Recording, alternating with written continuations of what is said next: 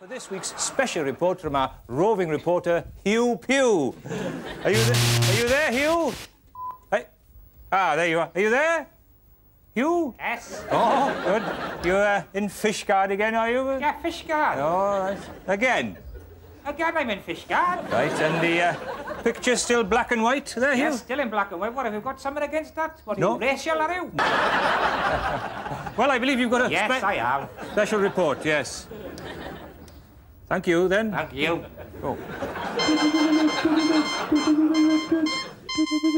Hello.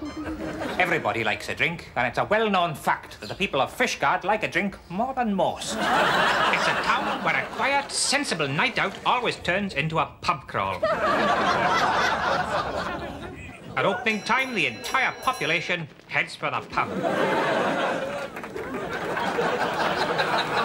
Everybody in Fishguard drinks like a fish.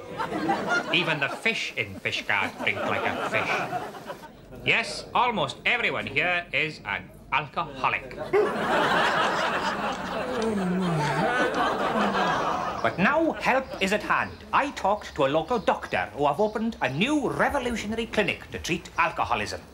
For reasons of professional confidentiality and because the police are after him, he don't want to be identified. Doctor, you come up with a revolutionary new way of treating alcoholism. What is the secret of your revolutionary new treatment? Petrol. Petrol. So that's why you call it the Henry Ford Clinic. Yes.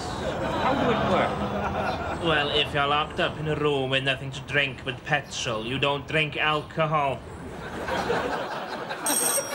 Morning, Mr. Jenkins.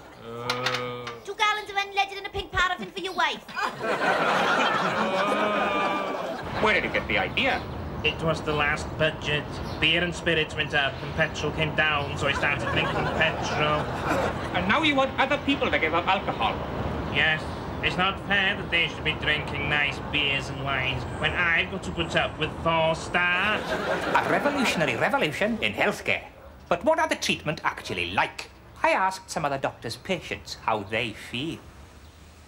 Just a little bit rough. Why's that? Well, with petrol, I'm not fussy about understanding. How long have you been an alcoholic?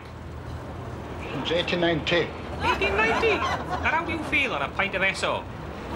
Not much better. What do you think about people drinking petrol? I think they're absolutely disgusting. You ever drink petrol? Yes, I do. You're a cigarette smoker. Do you think you should give them up now you're drinking petrol? Not no doubt. Oh, why ever not, man? I'm 86, 13 of 86, that's 73 years I've been smoking, isn't it? Well, how many gallons a day do you get through? About 12 or 14. And you're not afraid of exploding? Not a bit. A revolutionary medical treatment from Fishguard, but it do have side effects. This is Hugh Pugh, if it's got anything to do with you.